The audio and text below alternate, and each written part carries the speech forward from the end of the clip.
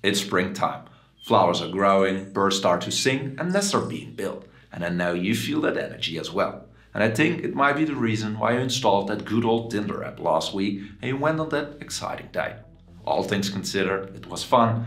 But now the pain in your belly, the pain while urinating, and especially the discharge from your genitals are worrisome. But the real fun started when your date called. She blurted out a few words, an awkward pause, and then the message kicked in. I have gonorrhea, I have symptoms, and you should get tested as well because you might be infected. Well, I hope that's not your story, but this video will be helpful for all of you, those infected and those wanting to prevent an infection. We will cover what gonorrhea is, when to contact your doctor, and how a treatment plan could look like. So make sure to watch the whole video so you don't miss any important information. A quick introduction, my name is Raoul, I'm a medical doctor from the internet, and it's my mission to medically educate you, my viewer, so you can make healthier decisions. But remember, I'm just a random doctor from the internet, I know nothing about your personal situation, so I can't give personal medical advice. Always contact your doctor if you have personal questions, and now let's get started. So let's start at the beginning. Gonorrhea is a sexual transmitted infection caused by the bacteria Neisseria gonorrhoeae. And it can infect both men and women and usually inhabits your cervix if you're a woman, your rectum, your throat, and the urethra, which is the tube through which you pee. This explains why gonorrhea can be transmitted through all forms of sexual intercourse, anal, oral, and vaginal.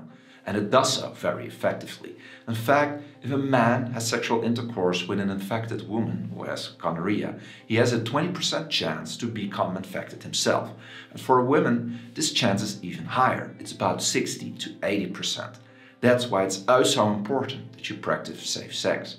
In addition, a mother can also spread gonorrhea to a newborn baby during childbirth, which can be very dangerous for the baby. And here it is also important to mention that gonorrhea does not live long outside of your body, typically only a few minutes to maximally up to a few hours. That's why it can't really be transmitted through ordinary daily objects. After becoming infected, within 2 to 14 days people might develop symptoms. However, 10 to 15% of all men and 80% of all women infected do not develop any symptoms. Men that do develop symptoms may experience a pain or burning sensation while peeing, a pus-like discharge from the tip of their penis, swelling and pain of the testicles, and/or an inflammation of the epididymis. An infected woman may experience, again, pain and burning while peeing, a vaginal discharge, vaginal bleeding between your periods, pelvic pain, and an inflammation of your pelvic organs. And besides symptoms of your genitals, gonorrhea might also infect your rectum, causing an itchy rectum, a bloody stool, or a pus-like discharge from your rectum.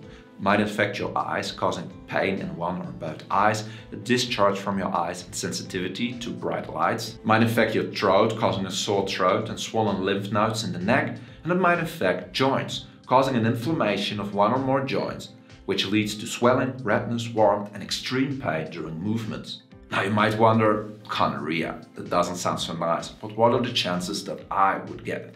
Well, this totally depends on the part of the world you're living in. For example, a recent study of the World Health Organization in 2016 found that about 0.9% of all women worldwide are infected, and for men this is about 0.7%. We're talking 30 million people worldwide. By region, the prevalence can be much higher. For example, in Africa it's about 1.9%, and the lowest infection rates are in Europe, about 0.3%. So in a nutshell, it's not that rare and it can cause serious symptoms and complications. Therefore, you should know when to contact your doctor so you can find out an infection early and prevent those complications. Did you have unprotected sexual intercourse these last weeks to months? Did you have multiple bed partners? Do you experience any of the previously mentioned symptoms? Do you have another STI? Then please contact your doctor. He or she might do this by asking about your current symptoms, your medical history, and the medication you're using. Your doctor afterwards might do a physical examination, some urine and blood tests, and in women a vaginal swab test. Your doctor needs all this information to determine if you indeed have a gonorrhea infection or maybe something else, and then can help you with the correct treatment. If necessary, your doctor could also refer you to a urologist, which is a medical specialist. All this talk about the clap gonorrhea makes me think about something that's also worth clapping. Well, that's you, a loyal subscriber who always likes and subscribes on the videos. All jokes aside, these videos cost me a lot of time to make and I hope they are useful for you. If they are, please leave a like to the video. This will help out the channel tremendously and consider subscribing. I'm posting weekly medical videos to help you, my viewer. So if you're finding them useful, please click the like and subscribe button. And let's continue with some useful tips and tricks. Limit your number of sexual partners. And first discuss past partners, STIs, and drug use. Avoid all sexual activities while experiencing any symptoms of an STI. Be aware of your own and your partner's body.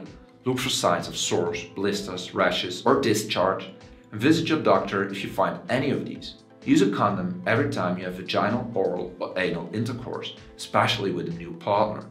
Avoid drinking alcohol and using drugs, as this can increase the chance you will participate in high-risk sex. And lastly, have regular tests and checkups for STIs. Now, if unfortunately all these tips have failed you and you visited your doctor, he did some diagnostics and it turned out you are infected with gonorrhea, then please start your treatment as soon as possible. And in adults, gonorrhea can usually be treated with antibiotics, like ceftriaxone, which will be given as an injection combined with oral azithromycin, or an injection with gentamicin and oral azithromycin. And here it is also important to mention that your partner should get treated as well, even if your partner is asymptomatic, as it can be the case that your partner still has an infection with gonorrhea, but just doesn't have any symptoms for now. Furthermore, it's important to withhold having sexual intercourse until all your symptoms of gonorrhea have disappeared for at least 2 days. And lastly, as repeat infections are very common, it's important you get another STI checkup, another STI test, after 3 months after you had your treatment.